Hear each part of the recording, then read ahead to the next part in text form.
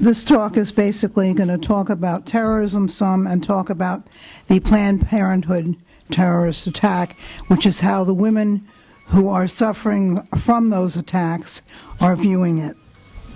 According to a New York Times article on December 3rd, they asked the question, quote, how often do mass shootings occur? The answer is, quote, on average, every day, records show. In fact, to date this year, 462 people have died and 1,314 have been wounded in these attacks.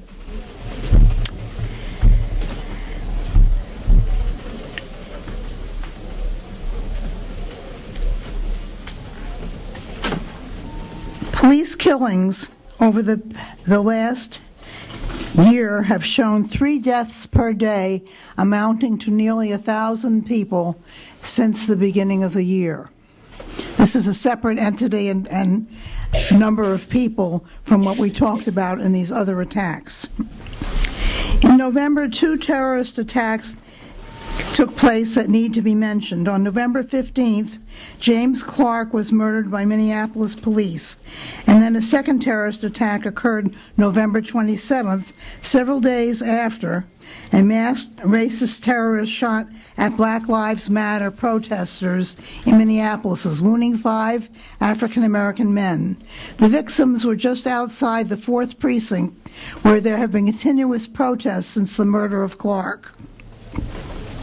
And I should add, today, the police took down that encampment that had been there since they started it, which was several weeks, and dismantled all their equipment and took it away. So the people are saying that they'll be out there in some form, but they actually took it apart. It was similar to what happened in occupied Wall Street several years ago. In the same month, a right-wing terrorist attack at Planned Parenthood facility in Colorado Springs, this so-called, quote, lone gunman armed with an AK-47 killed 3 people and wounded 9 in a 5-hour standoff with police. This is domestic terrorism. If this had been an African-American man, the cops would have shot first and killed him. But this was a white male who carried out his deadly attack and was arrested without any incident or any shooting. Who were the dead in this attack? Jennifer Markovsky, a Hawaiian mother of 2 who was accompanying a friend to the clinic, an African-American father of 2 and an Army veteran, and a white police officer, also a father of 2. If this had been a terrorist from another country or a migrant, the U.S. as well as the rest of the racist imperialist countries would refuse to allow them to enter their domain. There would have been a rabid racist attack on this perpetrator, and he would have been shot and killed, as we just saw what happened in San Bernardino, California, and Tony is going to cover that in his report, so I'm just mentioning it, but he'll be going over that. Wall Street and its partners in Congress espouse white supremacy and male supremacy. Congress has carried out an unrelenting anti-war campaign to defund and shut down Planned Parenthood, a health care provider to millions of low-income women. This right-wing campaign is based on racism and sexism, 2 pillars of capitalism. It encourages racists and fascists to plan domestic terror attacks. According to a www.globalpost.com article, quote, white Americans are the biggest terror threat in the United States, end quote. This is based on a study by a New American Foundation. This is a Washington-based research organization who did a review of, quote, terror, unquote, attacks on U.S. soil since September 11th, 2001, and found most of these attacks were carried out by radical anti-government groups or white supremacists. In fact, 19 out of 26 of these attacks were carried out by right-wing terrorists. Attacks by right-wing groups get little coverage by the news media. For example, the Sikh temple in Wisconsin, where 6 people were killed in 2012, was carried out by a man associated with neo-Nazi groups. Global Post defines terrorism, quote, ideological violence. The New American Foundation took a narrow view of what is terror attack. They excluded the Sandy Hook or the Aurora, Colorado movie theater shooting, both in 2012. In addition, the 3 Muslim students murdered in North Carolina in 2015 were not counted.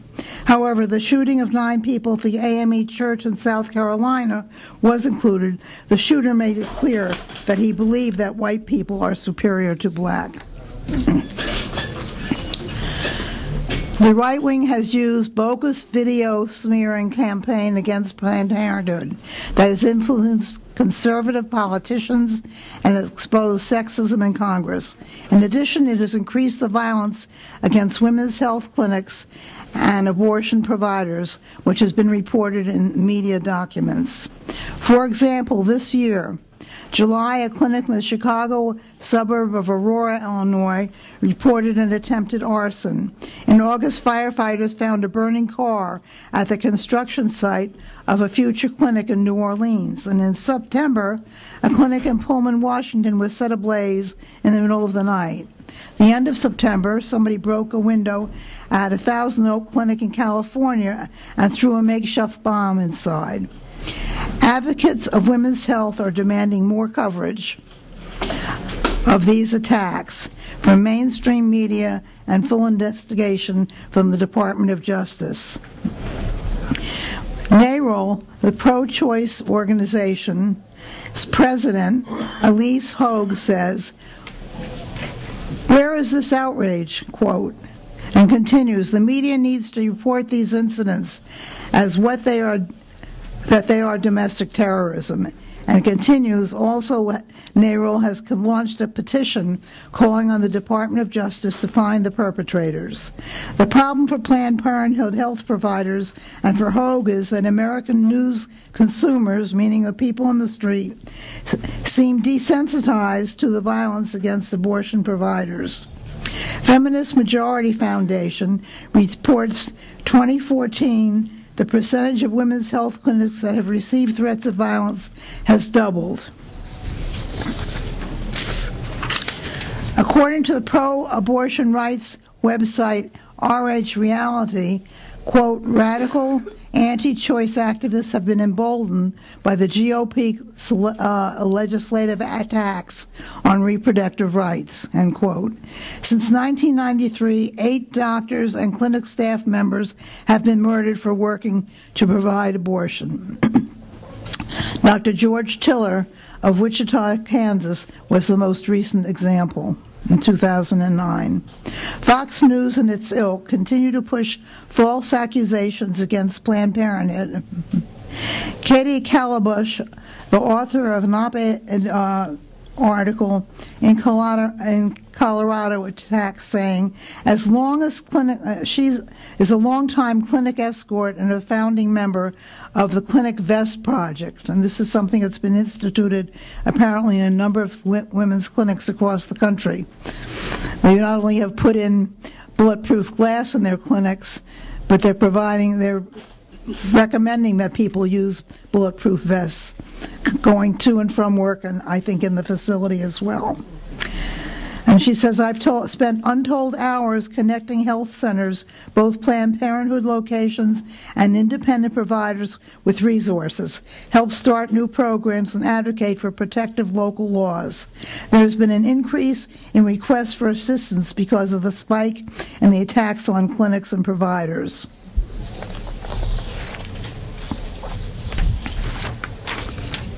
According to an article in Workers' World by Sue Davis, Planned Parenthood is one of the major health care providers for women. This includes reproductive health care, contraception, abortion, prenatal care, counseling, screening tests, and treatments to 2.7 million low-income families. This would affect African American, Latino, and immigrant women who reside in the U.S. from around the globe. In an article defending Planned Parenthood from the right-wing attacks by Kathy Durkin, also in Workers' World, both these are in Workers' World, Anti-abortion groups have circulated deceptive videos claiming that the group gets profits from selling fetal tissue and that they are guilty of, quote, infanticide, unquote, a false claim. The right wing is pushing local state laws to limit a woman's right to choice.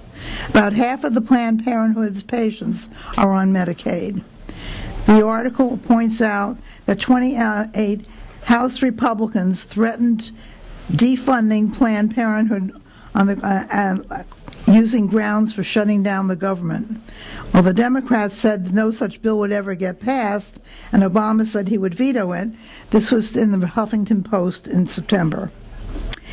In September 2015, when activists and clinics delivered petitions to Washington and a statement that said, quote, I stand with Planned Parenthood, these petitions, they had 2.4 million signatures that were turned in. And they were on the same day, September 29th, 2015, there were over 300 pro-choice rallies and other events around the country when they took these petitions in.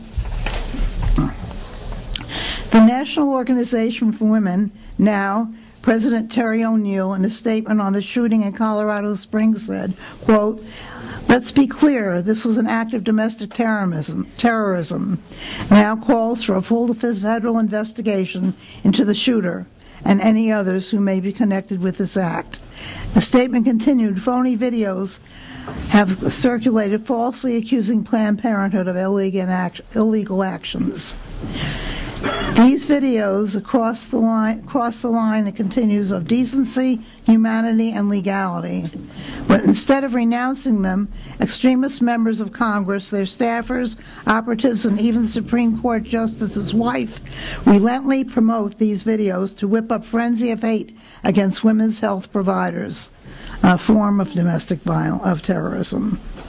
Women, in Chris Hamill's article, which is what I opened with the information originally, she continues, the ruling class has allowed racist, sexist, bigoted billionaire Donald Trump to come as a so-called serious contender for the Republican presidential nomination, and who is constantly in the headlines of the bourgeois press. Not because they think he will win, but because it's whipping up racism, sexism, anti-immigrant, anti-migrant, and anti-LGBTQ response in what and this is what the capitalists need in this period to keep people divided and conquered. Colorado Springs is a reactionary military town, home to U.S. Air Force Academy, command of Central North American Aerospace Defense, and other military operations.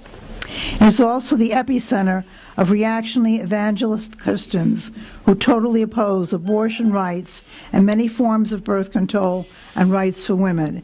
It is clear weapons of war, military firearms are normal in U.S. civilian capitalist society. Not only are the weapons of war used by the military, but they're sold to local police departments and are also in the hands of civilians. The terrorism that is aimed at the Black Lives Matter and Planned Parenthood is meant to intimidate activists and break their fighting spirit. Repression breeds resistance. Black Lives Matter is leading the struggle in the forefront against racism, sexism, and all forms of repression. The struggle and the support for women's rights and building solidarity between workers and oppressed people in the U.S. and the world, around the world, is what is in progress now.